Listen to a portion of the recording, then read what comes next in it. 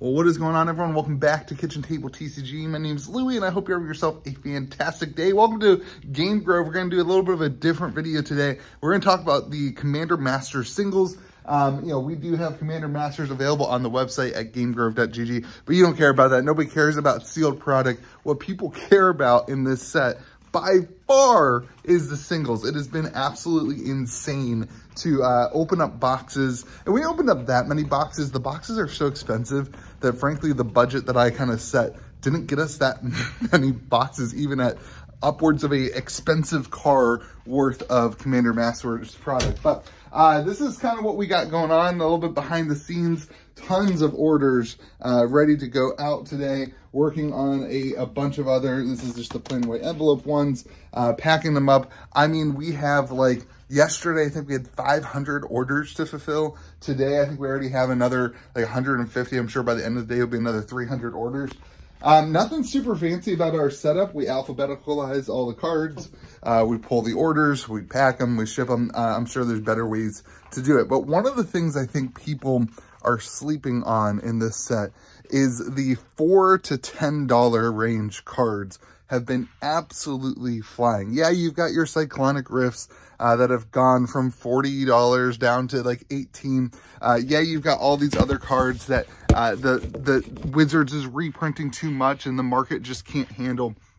But those $4 to $10 cards are making up the vast majority, in my opinion, of the profit margin. And then things like, oh, where is it? The borderless, like common, like Elvish Mystic in borderless. People are buying that a ton. All that glitters, cards like this are killing for the EV in a good way. They are super, super healthy for the EV. So I think a lot of people are losing sight of that. And so if you are somebody who's going to a store this weekend and picking up product, collector boxes are great, and I think a lot of people are automatically going to buy collector boxes because they're cheaper, right? I think we have in store collector boxes at like $200, $220, something like that.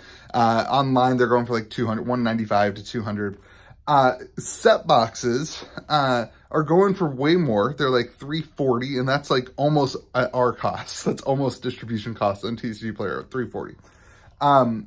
Set boxes, though, the pulls have been so much more consistent, and you get way more of the demonic tutors, you get way more of the mythics, right? Your demonic tutors, what else? The great henges, your, I know it's getting reprinted, doubling season, I know it's getting reprinted. The demand for doubling season is still insane. Either people don't know that it's being reprinted, or it just doesn't matter, and the doubling season is just such a good card that like everybody still wants it.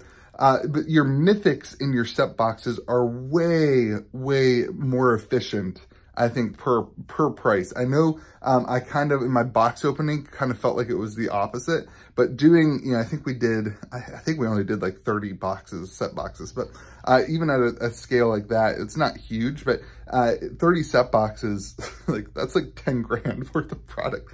Anyway, at that scale, we are seeing mythics pop up much more often. And then the free commander cost cycle also, you just get so much of that stuff, which makes it so worth it in terms of opening set boxes over collector boxes.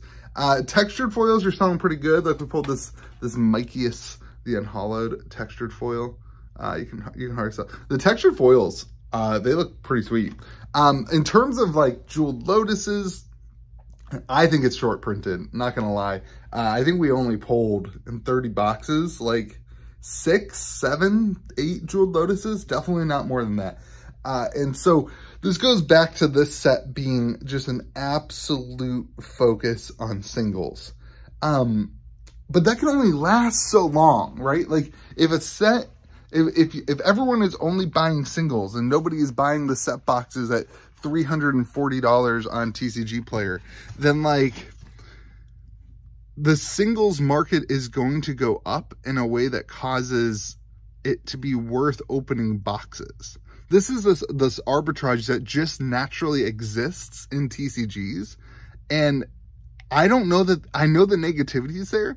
I'm not sure you can get away from the arbitrage. It just happens. It just is the way that it is. And so at some point, Wizards just understands that no matter what they do, if they put reprints in, and this set has a ton of really good reprints, it's gonna work out, at least in the short term. Now, I think if you are holding sealed boxes of Commander Masters, I think that's a little silly. Like, I think stores, like, from my perspective, you know, we're keeping a decent chunk of the collector boxes, because I think those will sell really well in store. The set boxes, we really opened almost all, like 75% of our set boxes we opened. I would not hold on to sealed product, but in the short term, right now, there's money to be made because of that arbitrage. And I think that is just something that, as negative as I want to be about the price point of this product from Wizards perspective, the arbitrage is still there. Trust me, it's still there. We opened up a lot of product. We've sold a ton of singles. And we'll see what the market holds up. Like, doubling season will be a really good, interesting point. We already had doubling season sell from $45 all the way down to $30. All the way now it's back up to $45. You can see in our sales, like, things are just kind of back and forth and back and forth. And so we'll see where the arbitrage hangs up and when it stops. But for right now, it is still there. Anyway, wanted to give you a little bit of a behind the scenes of opening up all that product. I know this wasn't the most polished video and that kind of stuff. Look at this. We're going to do a Saviors of Kamigawa draft here soon. I picked up this box. It's got a little slit in it. We're going to do a Saviors draft soon. So yeah, that's Commander Masters. Let me know what you're thinking on release week and what you're doing from a consumer's perspective. I've heard a lot of people canceling pre-orders. The Commander decks are another thing that have just been flying, like on the website and in store. Everybody is stoked for the Commander decks. So those have been flying. If you want to pick those up, go to gamegrove.gg. Pick those up. We'll ship them out to you. Man, the Commander decks are, the format within the Commander decks itself is a little bit rough. Like, we played the 2 games on stream. There's so many board wipes in the non-Eldrazi, non-Sliver deck. So in the Enchantment deck and in the Planeswalker deck, particularly the Planeswalker deck, has so many board wipes that it was hard for the Sliver deck and the Eldrazi deck to keep up. But the format is interesting. I honestly don't like the format, like the all 4 deck format. We only played 2 games though. But I think the decks are actually going to be stronger individually in pods that aren't full of, you know, the decks that are kind of anti-slivers, anti-Eldrazi. That the way that they built the format with the 4 decks, it seems like they were trying to decrease the power level of the slivers and the Eldrazi's by putting a lot of board wipes and stuff in the other 2 decks. And so I think that's kind of one of the issues we had in our stream. But it'll be interesting to see how those hold up, because they're expensive.